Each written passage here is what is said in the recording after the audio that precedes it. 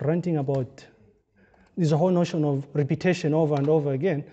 And so it would be nice if, and I think I've mentioned this before, it would be nice if someone came up with some automated way of doing what I always do on a daily basis, right? I'm always fidgeting around with scripts and, you know, recording these things and whatnot. This could be automated. You know, I just open my machine, I double click on application, and then it starts doing what I do, right? This is what, in part, what we are trying to do, is it? Not to use Microsoft Word, but so we are transitioning to lecture series number 23. We are done now with MIPS assembly, right? I do believe we've gotten to a stage where we have an appreciation of what happens behind the scenes when you implement a computer application using a high-level programming language, and then you compile it, for instance. The instructions, because when you compile it, it's converted into a form that a computer is able to understand and execute, right? And so what we are from looking at is the instructions that the computer executes, but then abstracted in a form that we're able to understand, right? We now know what happens. So lecture series number 23 is building up on what we just did. MIPS Datapath. Can you hear me now, Josephine? Yeah. Okay. MIPS, she complained bitterly, right, the other day, saying, you whisper, you don't, I shall be shouting now. So MIPS Datapath and control. But before we start, I just wanted to mention that I just realized that I said that this makeup thing was supposed to be available on Friday, but no, it's Sunday. We've tightened the noose here because of what was happening. So it shall be available today, and then it's due tomorrow at 23:59. So you have like 24 hours to do this. And then October 11th is the test, right? So I would prepare if I were you. So this is going to be a relatively short lecture series, I think. I don't think we'll go beyond like a week or like 3 or 4 lecture series, but nonetheless, I thought, incidentally, right? The reason why I thought it was nice, blessing in disguise for us to have the makeup is, I thought we'd do like a quick revision, start off with quick revision of some of the things that we looked at that are closely related to what we're going to be talking about. And the reason I'm trying to do this is trying to remind people that everything we're doing is connected. Try to see if people remember some of the things we're going to talk about here. But the outlines as follows, just an intro, and then, so supposed to be MIPS memory organization, but just a review of what we spoke about in lecture series number 20, I believe it was 21, because 19 was really more about elements of MIPS assembly language, right, and whatnot, and a rundown of how QTCPM is supposed to be used. And then we just want to get an appreciation of the so-called single cycle CPU data path and multiple, or otherwise called the pipelined CPU data path. Granted, or bearing in mind that our discussion up to this point in time was making the assumption that the instructions were being executed using a single cycle CPU data path, right? So instructions executed in sequence or sequentially, which is really not generally the case. In an ideal case, what happens on your machine is your instructions are executed in parallel, right? Simultaneously, not one at a time, right? And we'll look at an example to try and exemplify this. And then just wanted to mention up front that our discussion on this so-called data path and control is just going to be restricted to the core components that are involved here. And the reason we are doing this is because the lecture series that comes after this is in part going to look at how you can make use of fundamental building blocks, so-called logic gates, to build some of these hardware components, right? And then at that stage we would have been done, because that's our interest insofar as abstraction of the computer system is concerned. We're saying we don't care how the circuitry is actually implemented, the hardware, how those things are implemented. We don't care how the design of buses is actually done. What we're interested in is just all the way up to the so-called the logical layer, right? The logic gates. Just try and see how those fundamental building blocks get to implement some of the things we've been talking about and things we're going to talk about in here. And then what I thought would be interesting would be for us to trace example instructions in the so-called data path, so to see exactly how once decoded, how, let's say, an R formatted instruction, what sort of path it follows as the computer is executing the instruction, right? What hardware components are involved. It turns out that when you're dealing with an R format instruction, the hardware components that you tend to use are different from those used when you're dealing with an I format instruction, right? So things like the sign extend will come up again, and we've already found out that the R format instruction doesn't really make use of sign extend component, for instance. And then we'll summarize. So here's the thing, guys, right? I mentioned this last time, but I wanted to remind you that everything we're talking about, our discussion centered around the data path and these instructions, the ISA architecture, so-called ISA architecture, everything is happening on the CPU, right? That small little thing here, like this is blown out, the thing that sits somewhere here is a heatsink here, the socket, right? Heatsink is up above. But this small little thing here. So when we're saying, a computer is executing these instructions, the execution is actually happening here. Just a reminder here. So-called arithmetic and logic units, they are all in here, right? Program counter is in here. If this CPU implemented MIPS, would expect there to be 32 integer registers in here, right? So everything is happening within the CPU. It's unfortunate that Nonde hasn't ripped apart the machine that we have somewhere lying around. And I should follow up with him. I don't know why. He was supposed to have done this before he transitioned to the other tutorial series, right? So yeah, everything is going to happen in here. And again, our discussion during lecture series number 6 of the CPU cycle, the machine cycle, or so-called instruction cycle,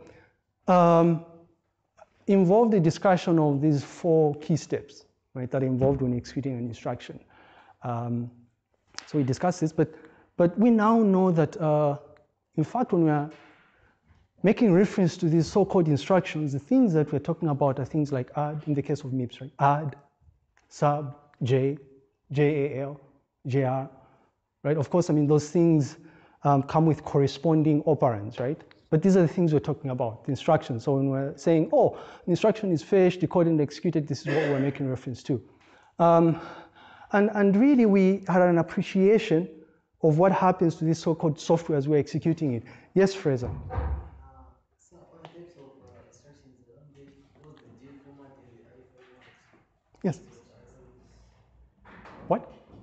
So, like for example, if you asked, if there are examples of the type of instructions, Yes. you mentioned that add this, JL. Yes. Or you say I instructions and J instructions. No, it's an example. It would have to be an actual instance.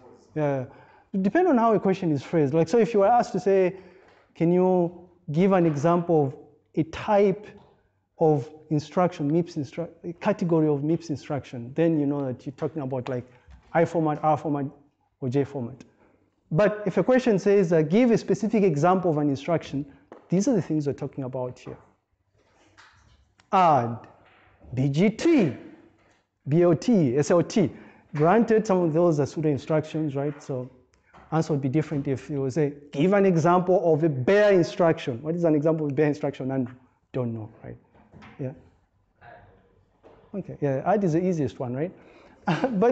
So guys, something else you probably have not figured out yet, hopefully you have, is that really, besides the different categories we spoke about with regards to MIPS, you realize that our discussion of these so-called instructions can be refactored into these 3 broad categories. So there are instructions that are specific for arithmetic and logical things, operations. BGT, logical operation.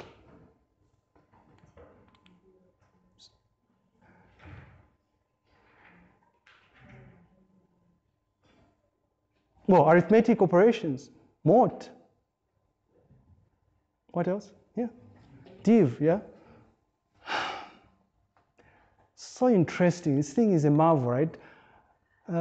If we went back in time and told them to say, this small little thing does everything, it can, you know, when you're using this thing here, what's actually happening behind the scenes is you're performing rudimentary arithmetic operations. And I'm sure mom and dad would think you're crazy, or maybe it would be hard for them to understand, right? Yes? BGT, BOT, instructions are arithmetic instructions? No, that's for flow control. Those are like for, in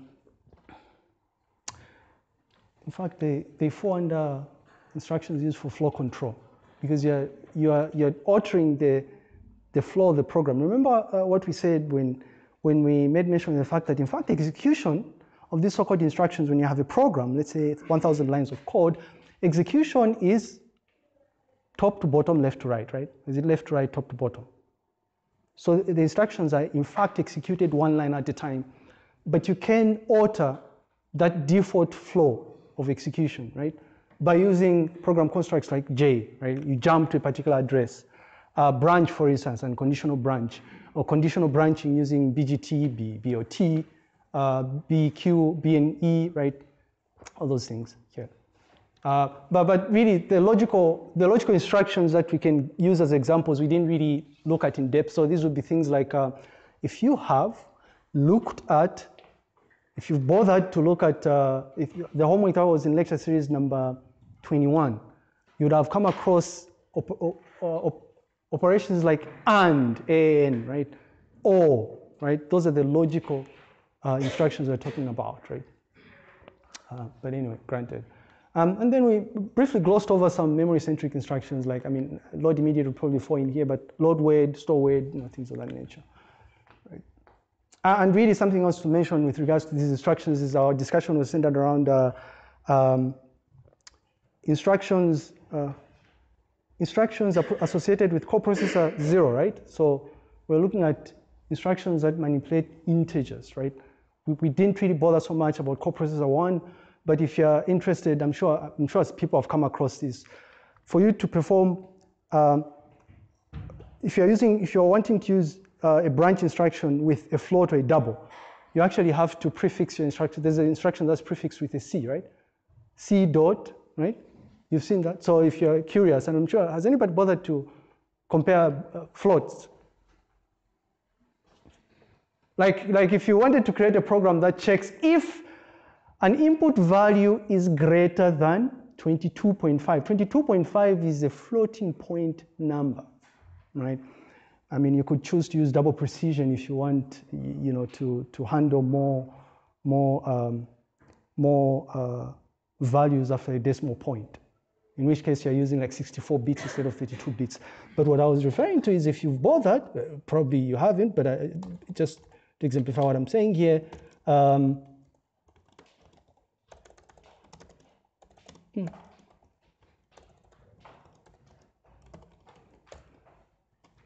I'm using mouse because it has an autocomplete feature. I just want to show you something which hopefully, as we are waiting for this to load, somebody had a question, yes?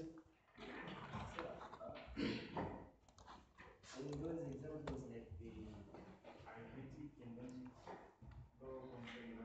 in terms of categories, like the arithmetic and logic was besides the R formatting, they were the flow controlling, I want to say J formatting. It's not always the case. And this is an interesting question, right? You're talking about two different things. I don't know if people understand this question. Yeah, he's saying, can you? I don't know if you can see here. By the way, this is like C.EQ.D. So I'm performing a comparison using double precision. I'm trying to check if two numbers, two doubles, right? Using double precision, two doubles are equal to each other. So like if 22.0 is equal to whatever input comes through. His question is,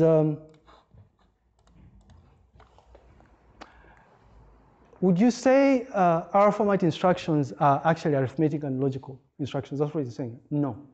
And we can cite examples here. Add I. What type of instruction is it out of the three? A, this, B, this, C, this. What is add I? What? Yeah, but is it an arithmetic and logical instruction? Is it a flow control instruction? Does it fall under memory-centric instructions? Yeah. So you see that add I and add will still all be classified under this. So you can't, these are two different things you're talking about. Okay, and then we had our discussion of this so-called instruction cycle, the machine cycle, right? We discussed this, and at that point, I'm guessing people were things were a bit, hazy and whatnot, but now we know what was happening behind the scenes, right? But a refresher here, initially you have this program you fire up, like Ocular, the one I'm using to beam up the slides. It sits on secondary storage, computer storage, right? AKA my hard disk in this case, but it could be a thumb drive, right? When I double click on it, it's going to go into RAM, right? My computer will move it into RAM, right? When I run it, when I execute it, it goes into RAM. And it is from within RAM that the CPU starts getting or fetching instructions associated with that particular application, in this case, Ocular, right? So one instruction at a time. Like granted, Ocular has thousands of lines of instructions, thousands of them, right? Same goes for Chrome or Firefox or the Android apps that you like using, right? A lot of instructions, but once they're loaded into RAM, the CPU executes them one line at a time. And what's actually happening is during the fetch cycle, CPU goes and gets the instruction in RAM, takes it to the CPU. Once it gets to the CPU, it has to be decoded so that the CPU knows exactly what it needs to do, because once it fetches it, it doesn't know what needs to happen, right? So it decodes it, and then once it figures out, oh, this is an add instruction, or this is a branch instruction, then it executes that instruction.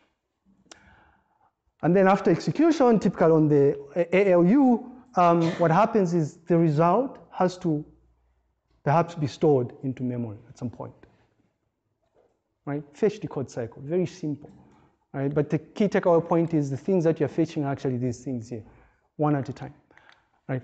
And also, we actually, still in lecture series number 6, we actually spent time looking at the subcomponents on the CPU, the important components, which we said they were important at the time anyway, important components of the CPU that are involved during this so-called fetch, decode, execute cycle. Specifically, what we focused on are the control unit, the arithmetic and logic unit, and really the memory unit, right? So we actually discovered that the control unit is the one that's responsible for, it fetches, so it issues like an instruction, a control instruction, so I want to fetch a particular memory by specifying the address, right? That instruction or data will be fetched from memory, and then it will be decoded by the control unit. And then afterwards, ALU will perform some sort of execution once the control unit figures out exactly what needs to be done. And then the cycle begins again. You store that thing. You're going in a loop, right? As you're, this is all happening as you're,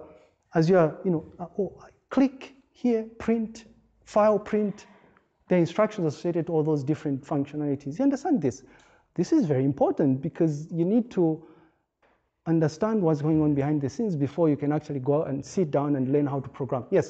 So is it safe to say that on the store instructions, the load immediates, where we need to load an integer to be in a register, are those store instructions? No. It's not a store instruction.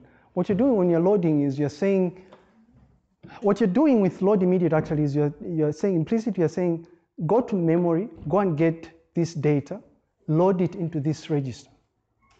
And so you're fetching something from memory.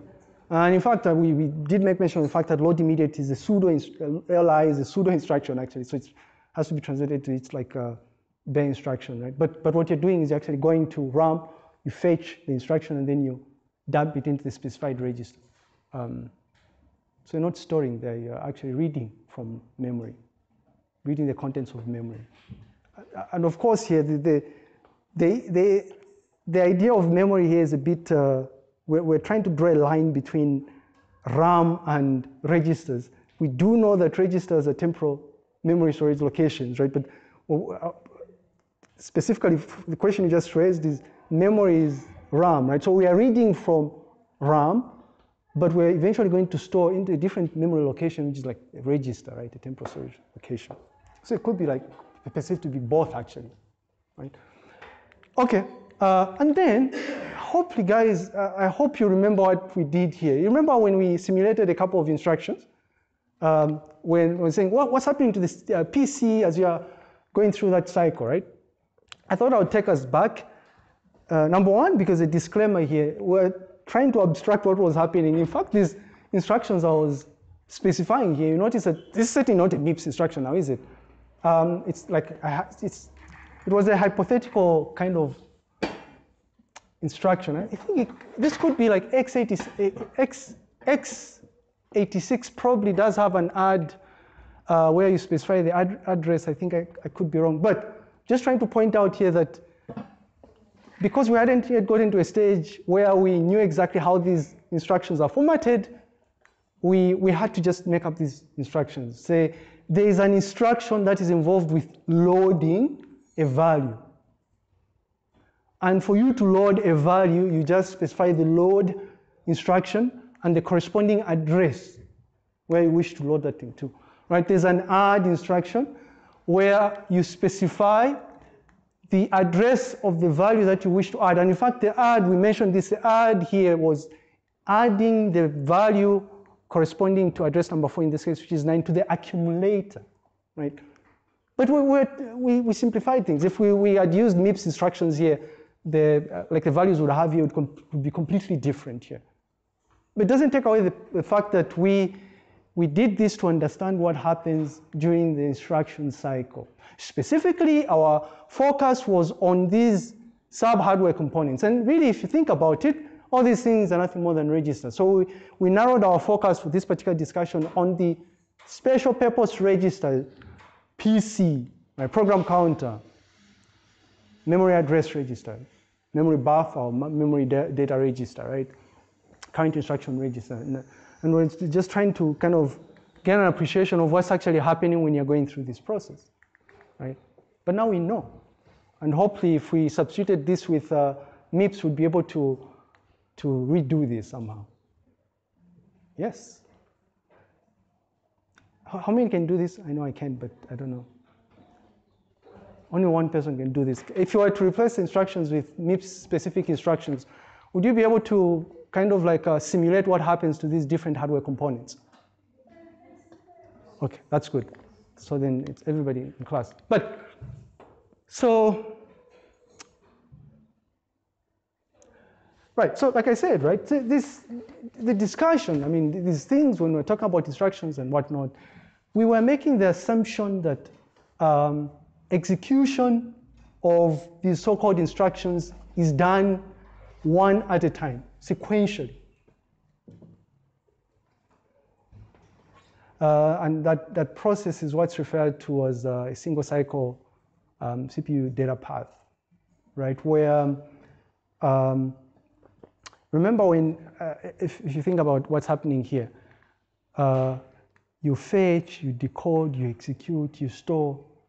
With a single cycle CPU data path, the assumption you're making is that if you have 2 instructions as a part of the program that has 2 instructions, what you will do is you will first of all execute the one instruction. So you fetch it, you decode it, you execute it, and then you store whatever result into memory, and then you move on to the next instruction.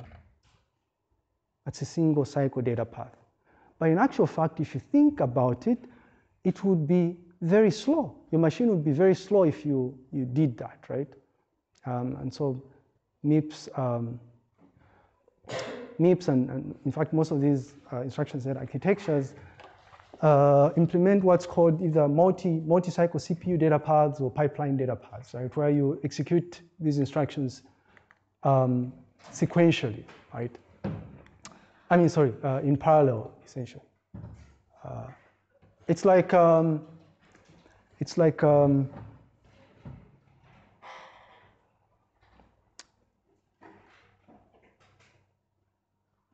I don't know when you do your laundry, but I do my laundry on the weekend, right? When I'm doing my laundry, usually it's early in the morning. But what I do early in the morning, I also have to prepare breakfast. What I do is I don't first of all say, I will do my laundry and then, or I'll do my breakfast and then after I finish my breakfast, I eat and then I do my laundry. In fact, what I do is I do things in parallel, right? I start cooking my breakfast and then in the process, maybe I'm heating water and whatnot, and then I start doing my laundry. So I start doing things in parallel. If you think about it, I end up doing things much faster. I get to do those 2 things in a significantly lower time frame than I would if I did them one at a time. The same logic here is what's really linked to what's called the multi-cycle CPU data path or pipeline data path. So you're wanting to execute instructions in parallel. Now, what I would like us to do, by the way, as part of homework, and we all know what this means, it's homework, please do this. We know that one of the key things, the advantage of a pipelined CPU data path or a multi-cycle data path is efficiency. So you get to execute more instructions because you're executing them in parallel. So as part of homework, let's go and do a bit of research on what other advantages exist, what other advantages we can link to this, or and also disadvantages. There are a number of disadvantages, by the way. Think about this for a second. There are a number of disadvantages, right? So let's go and look this up, by the way. And I know what you're thinking. You're like, but wait a minute, Lighton, why is it that you're saying, why is it that you're saying, why are you saying efficiency? Why do efficiency when your machine, for instance, has a maximum what? Executes instructions, how many instructions per second? 1.8 billion instructions per second. Why would you want the machine to be more efficient than it already is? Because this machine does a lot behind the scenes.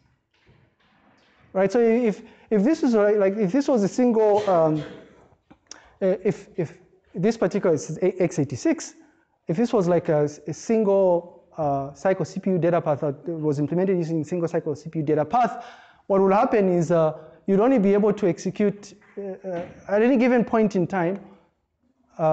You'd be executing. I guess it would be.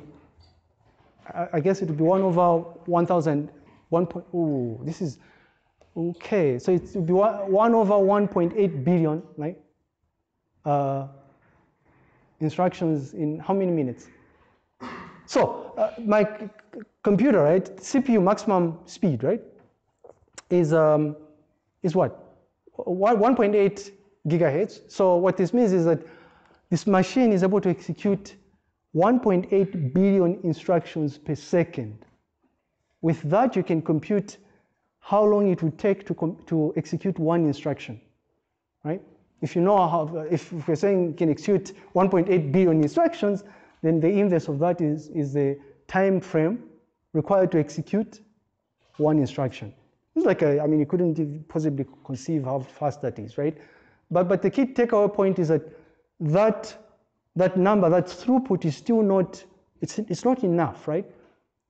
It can be reduced further by making use of pipelining. That's what we're saying. Do you understand this? My machine, we just checked, 1.8 or 1 instructions per second, right?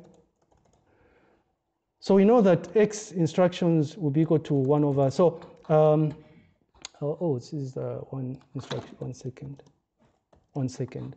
One instruction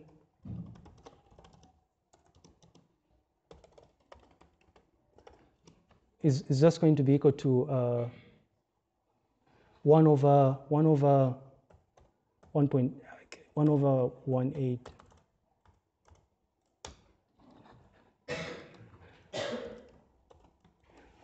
Is this making sense? What I'm saying is this is like a small number here, right? It's like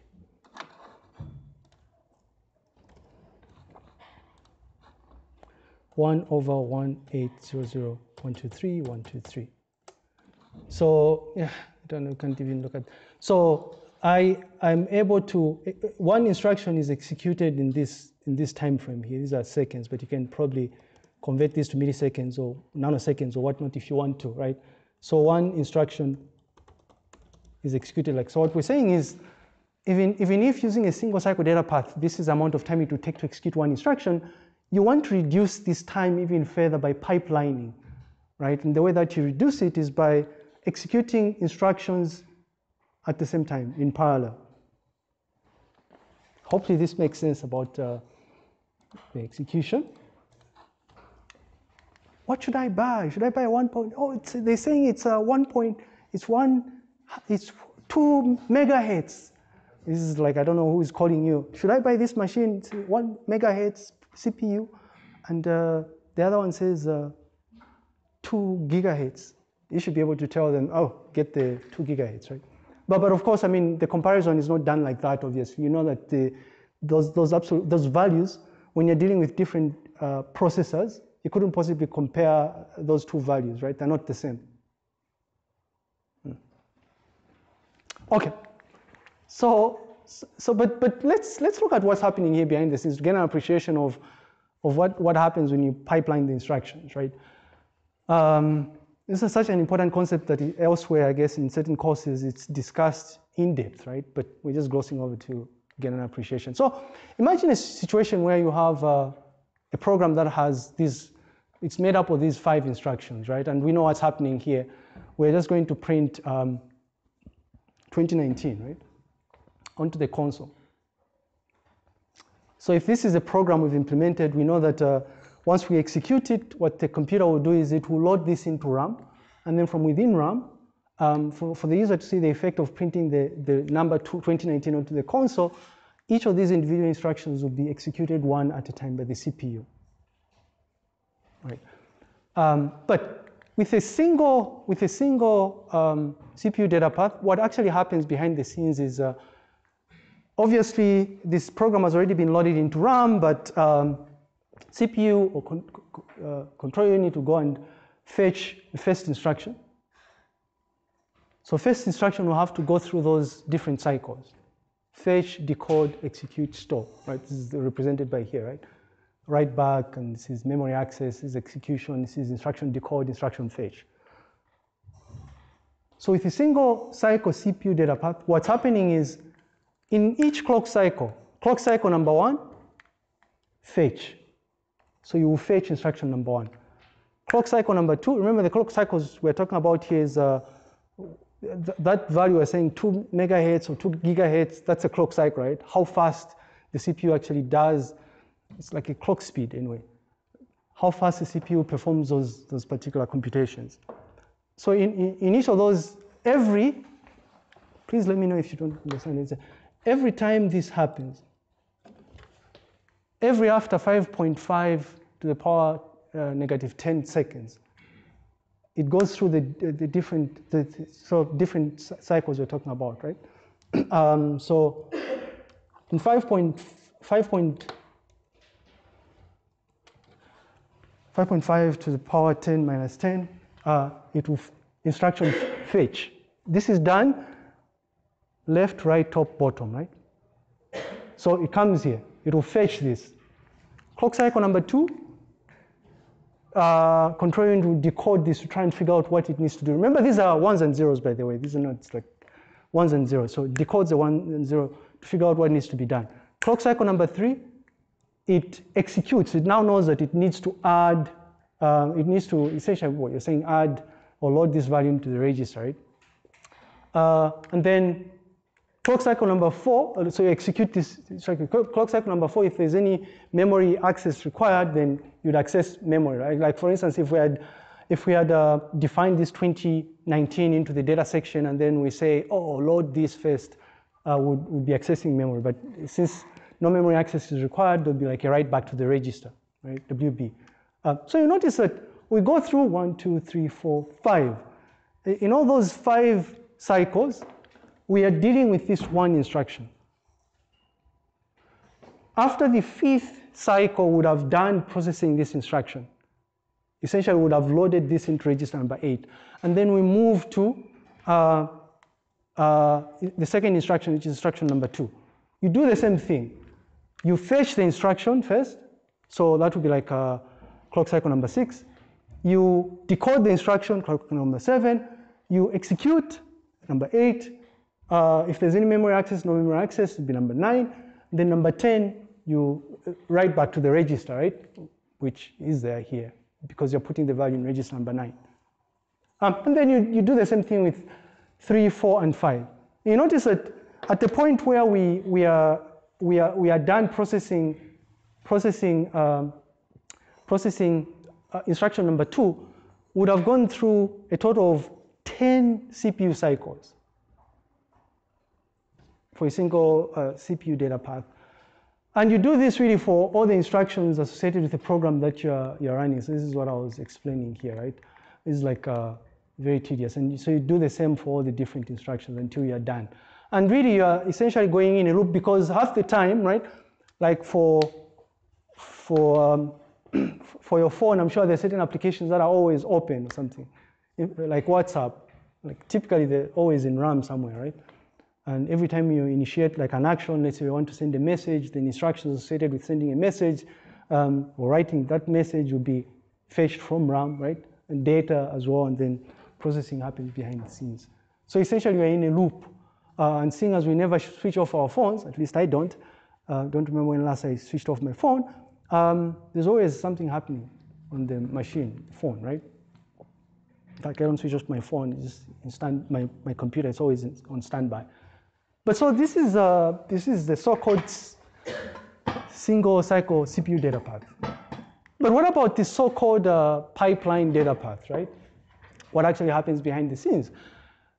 Notice that with pipelining, what you're essentially doing is you're saying, well, I want to take advantage of the fact that when I fetch the first instruction, I know that the next step is going to be, in the next CPU cycle, I'll have to decode that instruction. But seeing as the hardware components that are involved with fetching are essentially free at this point in time, what I can do is, at the time when I'm decoding the first instruction, what I can do is I can also fetch the second instruction. So essentially in cycle number 2, I would be decoding the first instruction, and then I would be fetching this, I would be decoding the first instruction, and then I would be fetching the second instruction. And then I do the same thing in the third cycle, where I'm saying, fine, in the third cycle, the first instruction is being executed, the second one is now being decoded, which, well, when I'm executing the first instruction, the components involved with decoding the instruction are free. So I can decode the second instruction. When I'm decoding the second instruction, the components involved with fetching are free. So I can fetch the third instruction, right? And so you notice that cycle number 1, cycle number 2, cycle number 3, cycle number 4, cycle number 5. And if you count this, in cycle number 5, I would have, well, let's go to cycle number 5, cycle number 6. In cycle number 6, I would have executed 2 instructions in just 6 cycles. But in a single cycle CPU data path, it took us 10 cycles to execute 1 instruction. Do you understand this? I know I do. But, right, so if this makes sense, hopefully we can transition to this good stuff, right? There's actually a lot that happens behind the machine. Here's to hoping some people in here might become hardware engineers somewhere, right? These days, the entry barrier to finding yourself in some of these exotic places has become so low. You can find yourself as some person who does low-level stuff for some top-notch company like Intel. It is possible. In the past, I have crossed paths with very brilliant students, previous life. This one student is working with Microsoft. Someone just like you, right? When I was a graduate student, I interacted with this person because she was helping out with certain aspects of the project, one of the projects I was working on in Microsoft. So you can do this, it's doable, right? We should aim to do this. There's a question from Fraser. And maybe we can set up companies that manufacture these hardware components in Zambia or something. Why not? Yes. On the what? Why is it not what?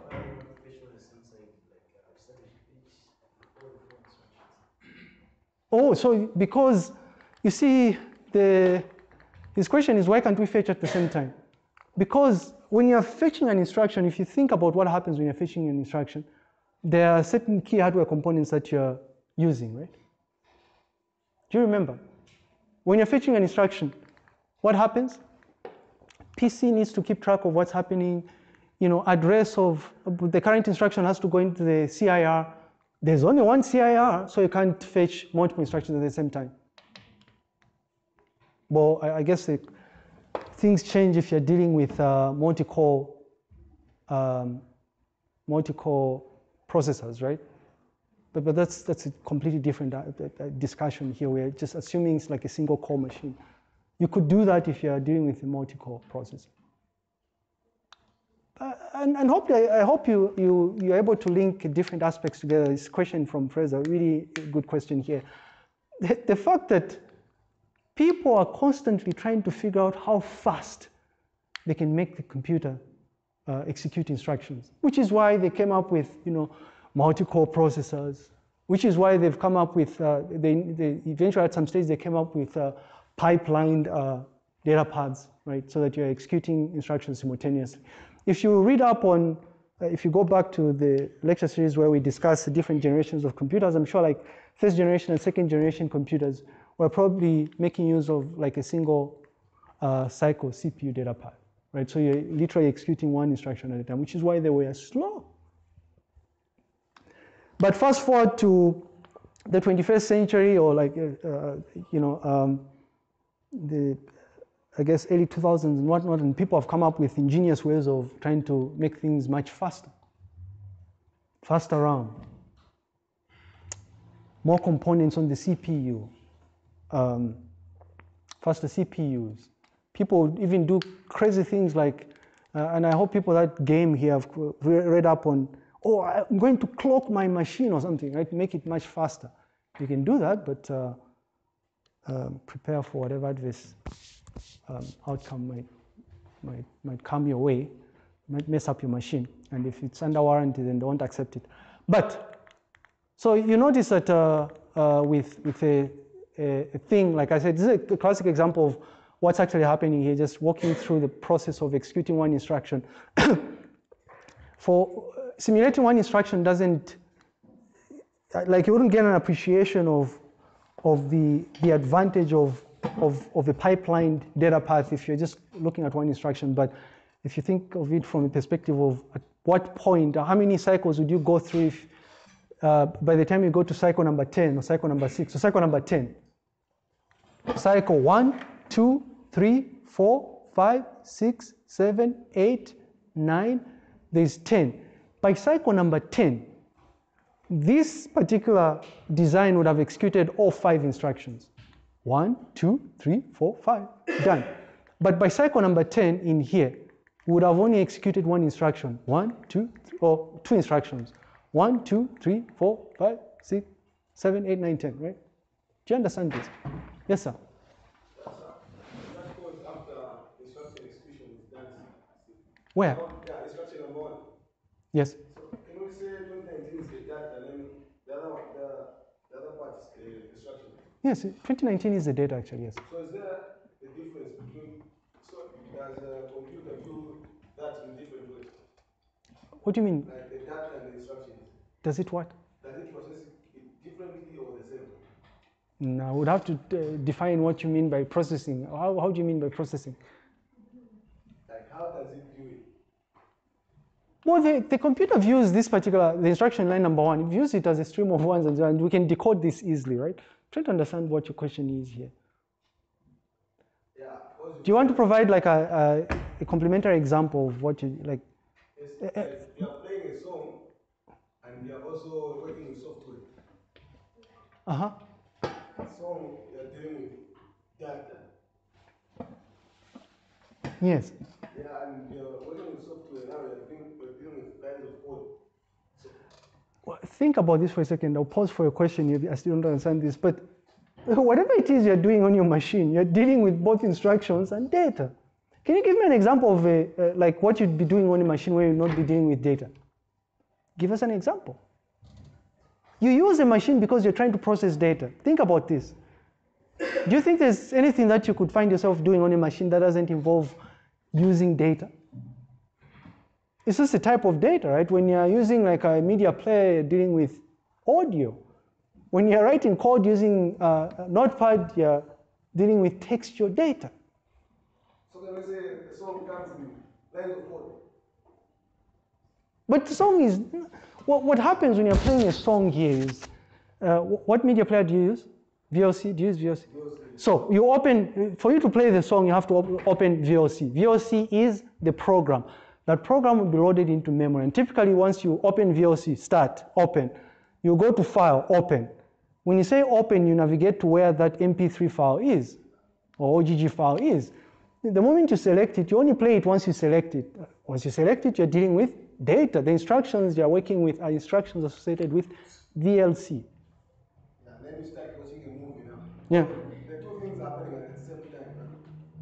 Yeah, but what about the two things? They do happen at the same time. So you... Because we say that one instruction is executed one after the other, but now you are doing two things at the same time. Whatever it is you're doing on the machine, for the most part, most of the things that are perceived by a human being, it's one at a time. You can, well, sure, I guess, I see what you mean here.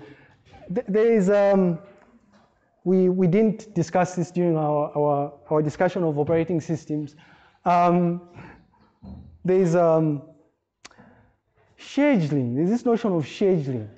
Think about this more for a second. We're saying for my machine, 1.8 billion instructions in any given second. So what would happen if you are playing music and watching a video at the same time is within 5.5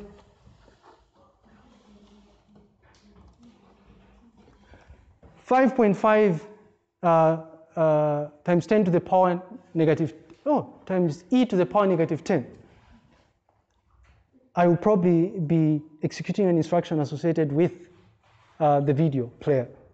In the next cycle, right, you're scheduling, you're like sharing time, CPU time, between two different applications. And it's 1.8 billion instructions. Do you think this is not possible? Not only that, in my case, in most cases these days actually, 8 CPU cores.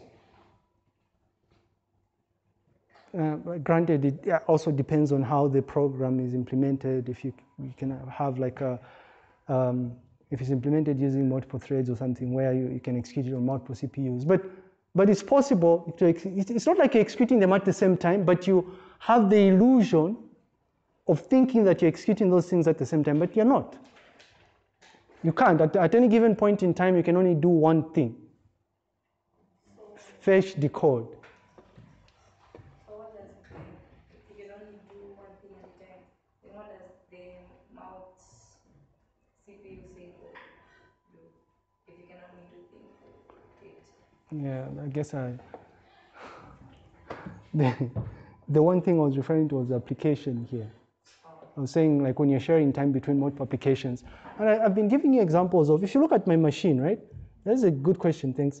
If I look at my machine and I'm trying to check how many things are running at my machine, all these things that you're looking at here, these are individual processes that are currently running on this machine. A lot of them, right?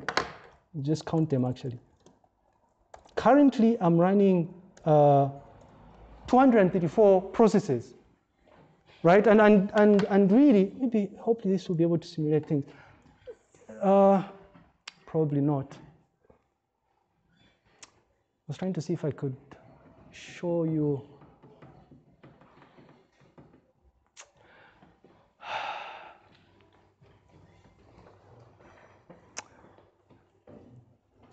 Right, so you're sharing time with multiple applications. In this case, like the 234 processes, because I only have how many processors here? 8, right?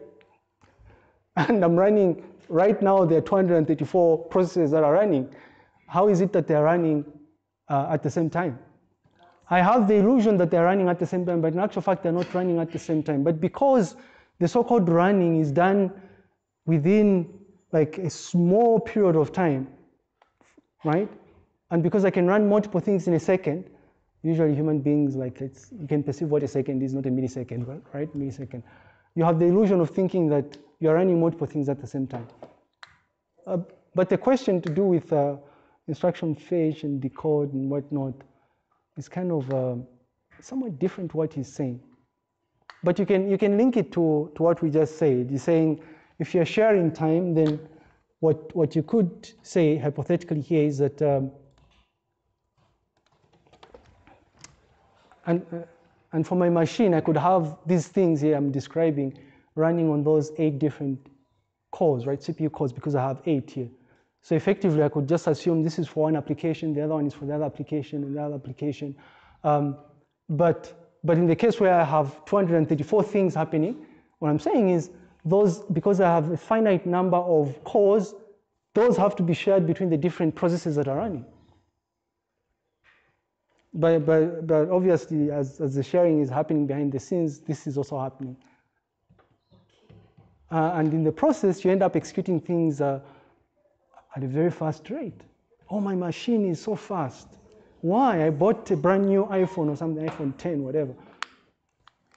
And you should be able to explain these things to people, by the way. I think this, apparently, this is what you, for those of you that will become like me teaching and whatnot, this is what you have to teach people, right? And be able to answer. But how?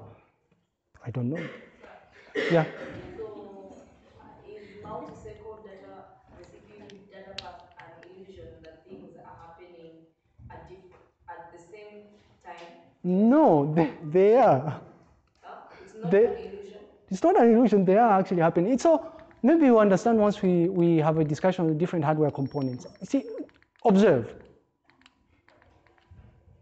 Ooh. Oh, there we go.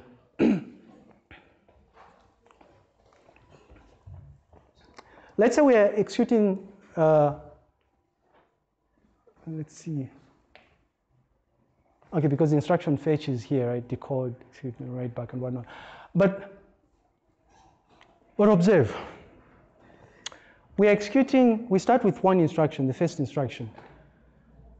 The moment you execute that one instruction, the PC, which is a hardware component, will be updated by what? The address of the next instruction that you need to execute. At the point when you're updating the PC with the next instruction to execute, there's nowhere else where you can put that value you want to execute, you understand? But once you're done with that stage, and you are decoding the instruction, what you're actually doing is, you know that things like the ADA, the instruction memory components is instruction memory, but this is data memory. You know that this is not doing anything. This is not doing anything.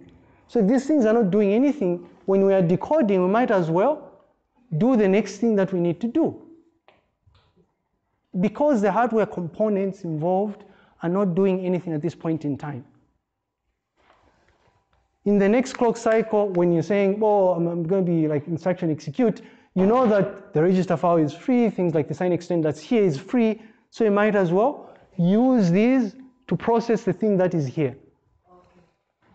As you're doing that, you're doing multiple things at the same time. But really, granted, this doing multiple things at the same time only becomes apparent when you're processing maybe not just one instruction, but perhaps think about it from the perspective of you're processing 2 instructions. Let's say second cycle, third cycle, better yet, look at it from the perspective of you, or what happens when you execute completely 2 instructions. How many cycles would you have gone through? What would you have been doing, right? In here, you are dealing with, because you're just starting, you just loaded the program into RAM, you fetch the first one, this is first instruction, you fetch it from memory, first cycle. In the second cycle, you realize that when you're decoding it, the things involved with fetching are free. So as you are decoding, fetch the second one. So it's not an illusion, it's actually happening. The illusion is the running 2 applications at the same time. There's no such thing. Maybe what we should do next, I don't know if there's a dedicated, I don't think you have a dedicated course on operating systems. There's usually there has to be a compromise on what you give up, right? Relative to what you should cover most. And we decided to give up our discussion of, an in-depth discussion of operating systems. If we had gone a step further, maybe people would probably have understood the importance of some of the things we're talking about here. But you know, scheduling and threading and all those things, the fancy things that they do. And unfortunately for you guys, I think when you're taught how to program, you're really just, your interest, everything is abstracted. I think the programming is mostly assumes that you're going to be writing programs, writing application software programs, right? If that makes sense. So you don't really care about things like memory management, which is what the average programmer does these days. Because you say the operating system is going to do that for me. Why? One of the key things of the operating system, what does it do? Memory management. So you just write your program and you say the operating system, wherever it's going to be installed, will handle memory management. But for people that are obsessed with writing efficient code, you need to think about how you can, you can take advantage of multi-threading, for instance. How you can design a program so that it runs on multiple CPU cores if the machine has multiple CPU cores. But that's irrelevant, that's besides the point, I guess. Okay, so if this is making sense, I guess we'll just, as we're transitioning to discuss the different hardware components, guys, I thought we'd just briefly discuss, and it's like, I guess, still have a bit of time, I guess. I thought we'd discuss something that we deliberately omitted from when we are looking at these so-called instructions, right? Just brief recap here, we're saying MIPS instructions. They're encoded in binary format, obviously, ones and zeros. So one instruction is a stream of 32 ones and zeros. And we can really interpret what that particular instruction does by just looking at the bit pattern, right? From left to right. The 2 bits in size. And something else we discussed was that for the most part, not all the time, but for the most part, a typical MIPS instruction will be composed of the operation that you need to perform and operands, right? So the opcode and operands, essentially. Add $8, comma, $9, comma, $10, right? But when you look at the instruction from left to right, it turns out that well,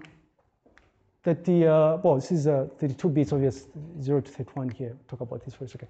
We also gain an appreciation of how those bits are actually segmented for these 3 different types of instructions, right? We know that the first 6 bits are always the opcode for all the 3 types of instructions, but when you start dealing with, let's say, the J formatted instruction, then you know that the remaining 26 bits would be for the target address where you're jumping to, right? Different things happen for the I formatted instruction where you have opcode and then you have source register, target register, and then the last 16 bits would be your immediate value, right? Difference comes in with R formatted instruction where you have things like shift amounts, you have the destination register, and then the fun code. Fun code is there because this is always 6 zeros for the R formatted instruction. Right. But it turns out that in fact there's a fixed format associated to these different segments we're talking about here, right?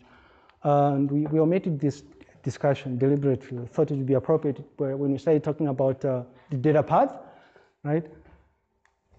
It turns out that for the opcode, bit position number 31 all the way up to bit position number 26 is what's reserved for the opcode, right? So it's like you're moving from 31 to 0 this side. This is going to become important once we start tracing the instructions because we'll make the assumption that we know what's happening here. So when you see something like, bit position 25 to 21 and it's an R format instruction, you should immediately know that this is a source register, number 1, or register source, right? Right, so specifically for an R format instruction, what we're saying is that, sure, we understand and appreciate the fact that opcode is 6 bits, but again, to add on to that, what we're saying is that, in fact, the opcode is represented by bit position number 26 all the way up to 31. Think for a second here. You remember our discussion of so-called buses, right? These are actually wires, right? They're like wires where this thing is going to be transmitted to. Do you understand what I mean? Right? Because you'd be like, remember 1 and 0 is just a high voltage or low voltage, right? So if it's if you're transmitting high voltage or low voltage, it has to be transmitted somewhere. This is what we're saying. This is like a wire associated with the bus or something. You can think of it as that way. But what we're saying is this is 26 to 31 is the opcode. Then bit position 21 up to 25 or 25 to 21 would be the source register, right? And really, I mean, you can easily derive these things that follow through afterwards because you know how many bits are reserved for the different segments, depending on whether you're dealing with an R format instruction or an I format instruction, right? So 31 to 26, 25 to 21, 20 to 16, 15 to 11, 10 to 6, 5 to 0. So func code is always represented by bit position 0 up to bit position number 5. Right? This is what we are saying here. And then so the same goes for this so-called I-formatted instruction. Obviously the bit positions for the opcode are going to be the same. It's 26 to 31, right? And also for the source register or RS is going to be the same as the R-formatted instruction. It's bit position 25 to 21. But, well, same goes for the target register, which is bit position 20 to 16. But the difference comes in the things that are represented by the immediate values from 15 to 0, right? And then finally for the J format, it's essentially just same for the opcode 31 to 26, and then bit position 25 all the way up to, I think people got the timing wrong here. Meeting was 14 hours. You are late. Bit position 25 to 0 would be the jump address. And these things will come up a lot, by the way, so putting it together, essentially. I'll just quickly fast forward briefly here. This will come up a lot when we start our discussion of this, right? Trying to understand when you strip this is an R format instruction, when you strip it, what's actually happening here, so, right? So you should be able to, you want to understand these bit positions for you to be able to follow through with what we're going to be discussing when we're saying this is what's happening when you're dealing with the instruction data, for instance. When we're dealing with the register file, this is a register file, right? This is why it's important, by the way. Getting back here, I guess just to wrap up or set the stage for what we're going to talk about tomorrow, what we're saying really is that the so-called data path and control is nothing more than we're trying to get an understanding of how exactly the different hardware components get to function as you're executing the instruction. This is why we are studying this part, right? So what actually happens when you're executing add I, add, sub, mort, BGT, and things of that nature, right? And like I said, our discussion beginning tomorrow is going to focus on the key hardware components, right? So primarily we're going to look at what happens to these hardware components as we're executing an R format instruction, I format instruction, or a J format instruction. All right, if there are no questions, then I guess we'll call it a day and we'll continue. What? Why would you say yes, honestly? Why do people don't want to learn, right? Question? Sorry, we are continuing with the thing. I made a mistake. It's 2 hours. Yes.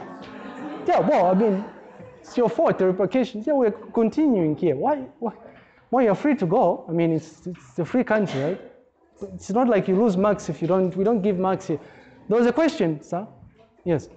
Yes, there's that diagram where I showed us when I was doing the instructions. There were letters that... Which diagram?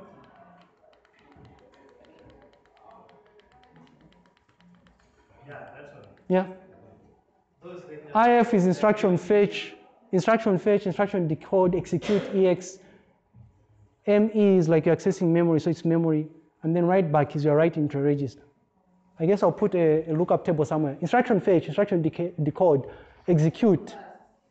Sorry? Instruction fetch. IF is instruction fetch. ID is instruction decode. EX is execute. Memory access, and then write back. You're writing to a register.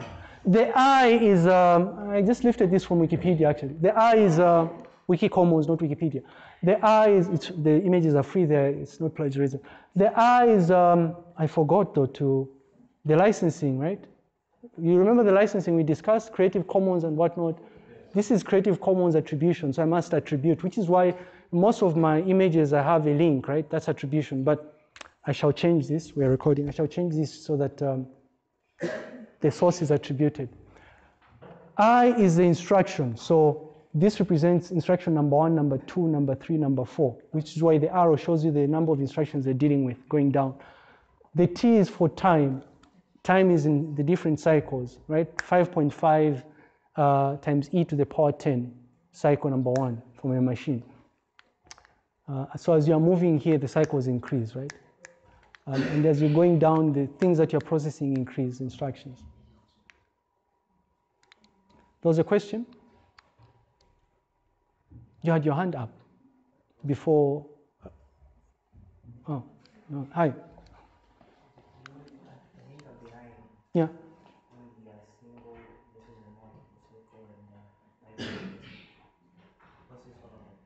Ah, you came late. Late comers eat bones, right, or something. I don't know if that's a Zambian saying or something. No, we were just making a distinction, a comparison between a single, and it's a good thing that we're regurgitating this because maybe some people did not understand this. But we were trying to draw a comparison between so-called single cycle CPU data path and multiple cycle CPU data path or pipeline data path. This is pipeline, this is a single cycle. So in a single cycle data path, what happens is that you execute one instruction at a time. Well, you execute an instruction and only transition to the next instruction once you're done with that fetch, decode, execute cycle.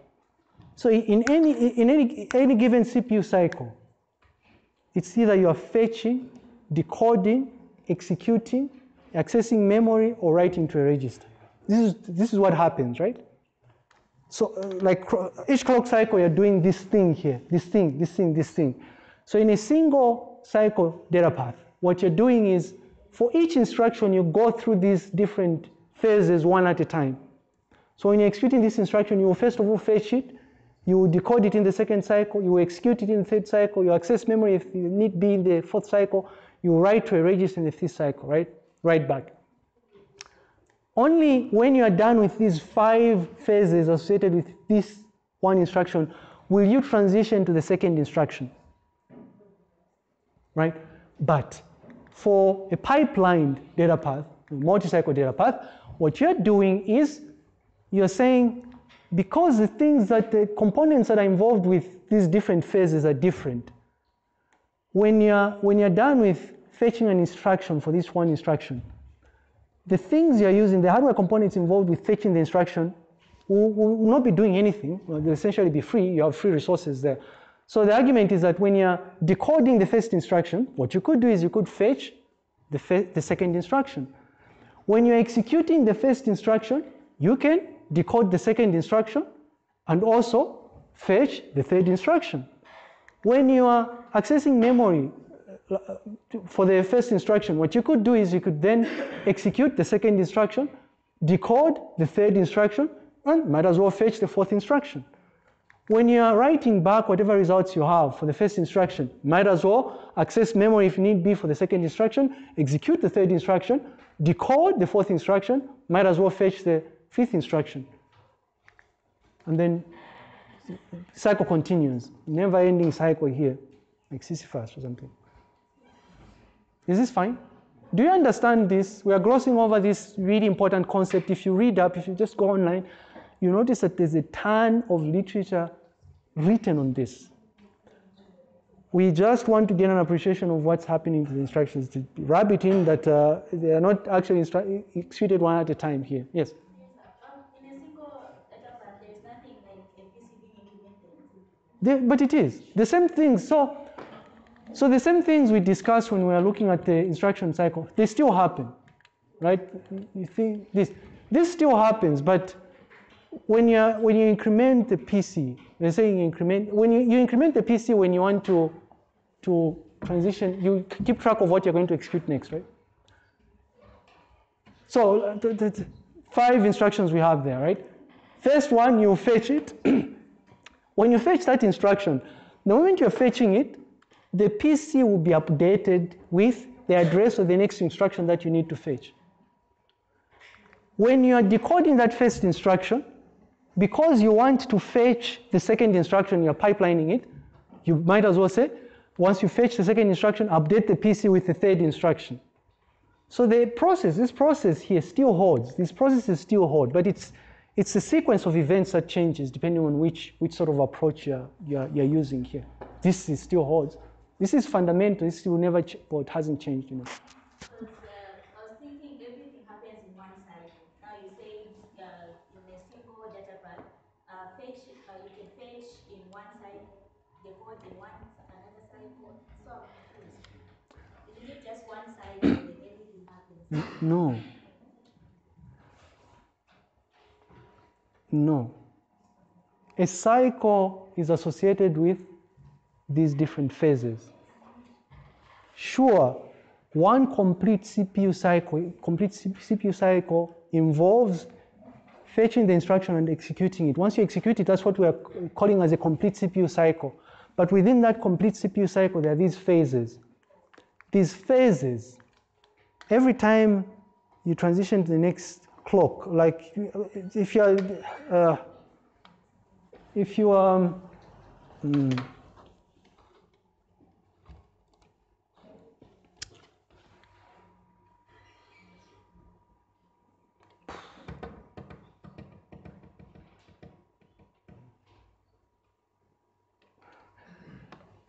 let's work with a hypothetical.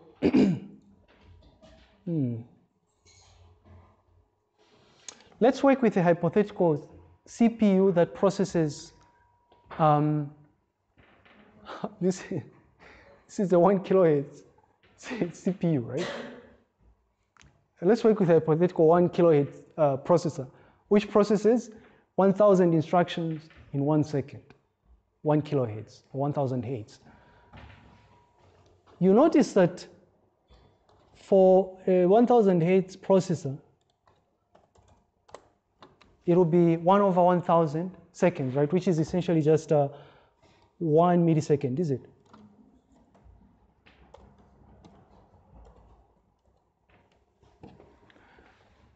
So if you're working with a processor that processes takes 1 millisecond to process that has a, well, it takes 1 millisecond to process an instruction. And we have messed things up here by abstracting here because these are not really instructions. You just say,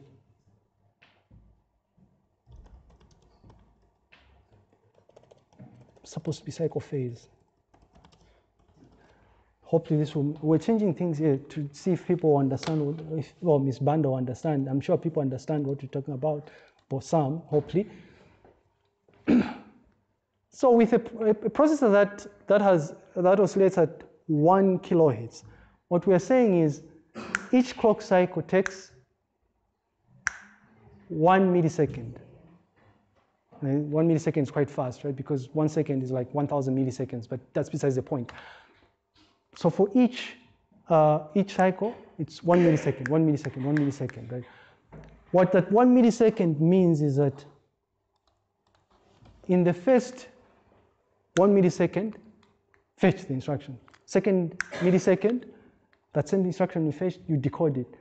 In the third millisecond, execute the instruction. In the fourth, store the instruction. Do you understand this? For you to execute the instruction, you need 4 milliseconds. Is this making some sense now? What was your question again?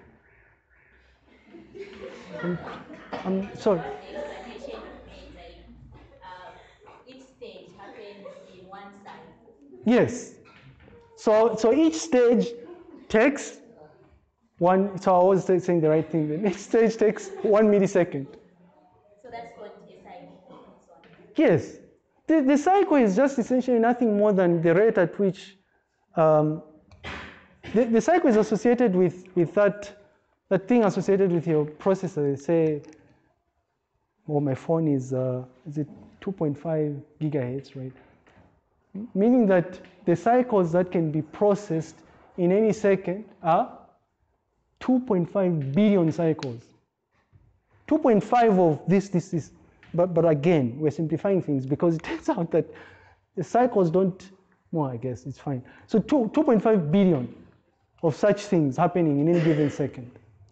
So for you to figure out how things work, what time is related to each of these different phases, you'd need to figure out how long it takes for you to, how much time it takes for you to process this one phase, which is why I was saying for a hypothetical 1 kilohertz processor, it's 1 millisecond. 1 millisecond decode. So for a single CPU cycle data path, it would be like single cycle data path where which has a processor that oscillates at 1000 kilohertz. What you're saying is 1 millisecond, 2 milliseconds, 3 milliseconds, 4 milliseconds, 5 milliseconds. So after 5 milliseconds, you'd have finished executing this instruction. And by finishing executing this is you find a value of 2019 in register 8 after 5 milliseconds. Once you're done with the 5 milliseconds, in the 60th millisecond, you go and fetch this 6, assume this is 6, 6, 7, 8, 9, 10. After 10 milliseconds, you would have finished executing instruction number 2. But for this, using the same processor, but because this makes use of pipelined data path, CPU data path, multi-cycle CPU data path, what you're saying is, in the first millisecond, you fetch the first instruction. In the second millisecond, you decode the first instruction, but at the same time, you're fetching the second instruction. In the third millisecond, you execute the first instruction, but you're decoding the second instruction and fetching the third. In the fourth millisecond, right, you notice that after 5 milliseconds, you would have taken the same time to execute that one instruction, if it was single or multiple. But in the 60th millisecond, you would have executed 2 instructions for this particular design, but you'd still not have executed the second instruction for that because it's done sequentially. Is this making sense? Huh? 1, 2, 3, 4, 5, 6, 7, 8, 9, 10. After 10 milliseconds, how many instructions have you executed? 2.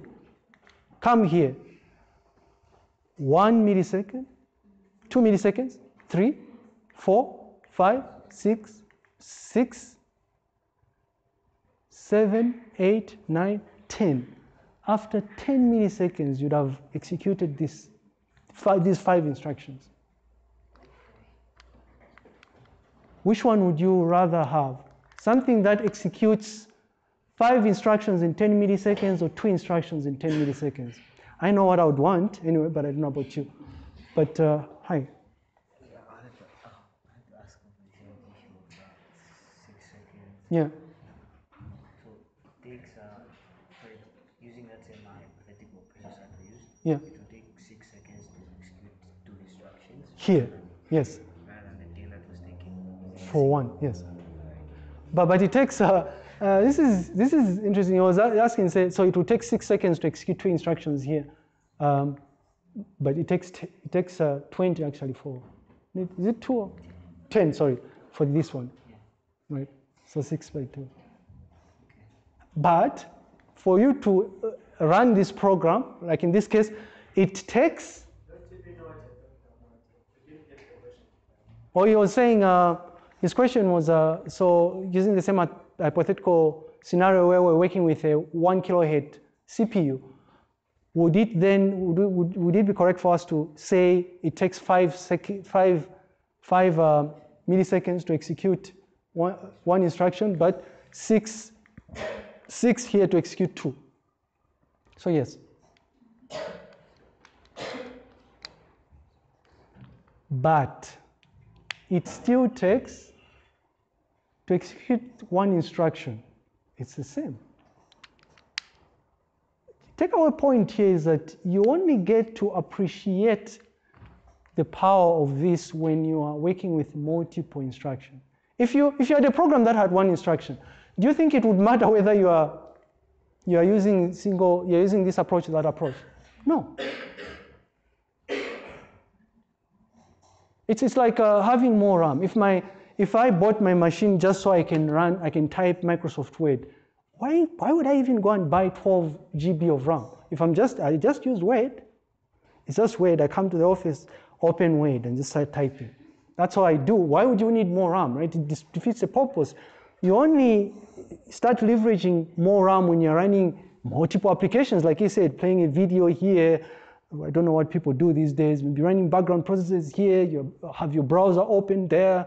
I don't know what else people do here, right? But so then you need more RAM, because the more RAM you have, the more things you can push into RAM, and it becomes much faster and easier for the CPU to fetch them from RAM. In all these different instances we're talking about here, whenever we're making reference to efficiency, you only get an appreciation of efficiency when you're running multiple things at the same time, when you're running things simultaneously, not just one thing. Is this fine? Guys, I will see you when you see me, which is tomorrow, bright and early. Sorry, I had an announcement here. I don't know if I spoke about this. We shall meet from UNZASEC 2 still. So we still continue meeting. We still continue with this because I think once we transition to the next lecture series, we might need to there's a tool that's already on Moodle called Logism or something. We might need to maybe work with Logism. I don't know if we'll have time to do that. We might. I do hope we do have time.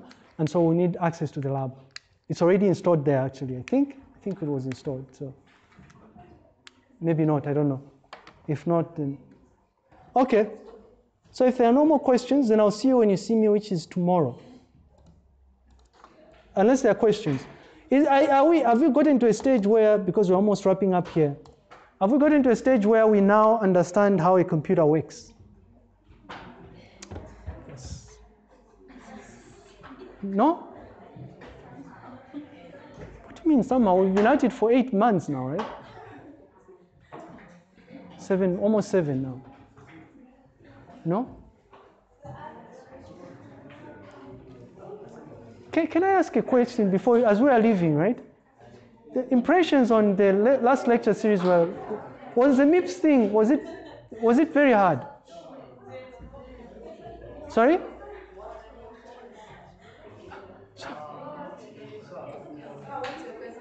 The discussion on MIPS, was it complex?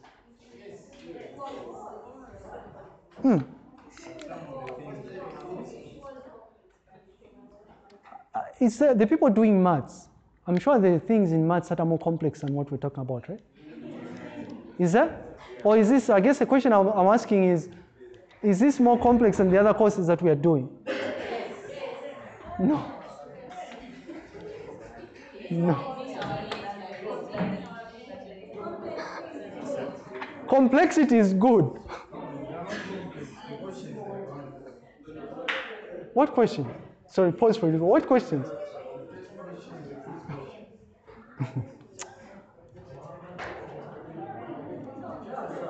We understand some of the things, like when you study, practice, you do understand certain things. Then, when it comes to me, there are certain things, I'll make a program, it will learn. But I do certain things, I don't even know why I'm doing it. But why would you do them if you don't know what you're doing? Now, someone just commented here saying, when he's practicing using MIPS assembly, right? He finds himself doing certain things that he doesn't even understand, he's just doing them. You must study so that you understand why you're doing them. Now, if this would be some consolation, when I first started programming myself, year number 2 of my stay here, I started as second, there were things, right, where you just, you know how association, right? If I put my hand here, then under a stove, then I'll burn it or something, so I must not do this. So it's like you're linking things. It took time for me to understand certain concepts, that's what I'm trying to say. But with more practice, when you practice more and more, you force yourself to understand why you're doing something. So the response I have to that is, you want to practice more. And if you come across something that you don't understand, just look it up. One of the reasons we're using MIPS is because there's an abundant amount of resources online, a lot, more than you can chew actually. Just Google up MIPS assembly language programming and you'll be shocked, right? Because it turns out that this is whenever you're doing a computer architecture course, this is what is used for beginners, right? But for more advanced levels, like if you're doing a computer architecture course, let's say at graduate school, for instance, you'll probably be using like x86, for instance, right? But for lower levels, like first year, second year, MIPS. So imagine this, each university that offers a computing-oriented course that deals with architecture has resources on MIPS. And you have free access to the internet. There's no excuse here for not being able to, it's like there's no resources, there's nothing in the library. No, everything is there online. Free internet access. Go figure. Yes, a question?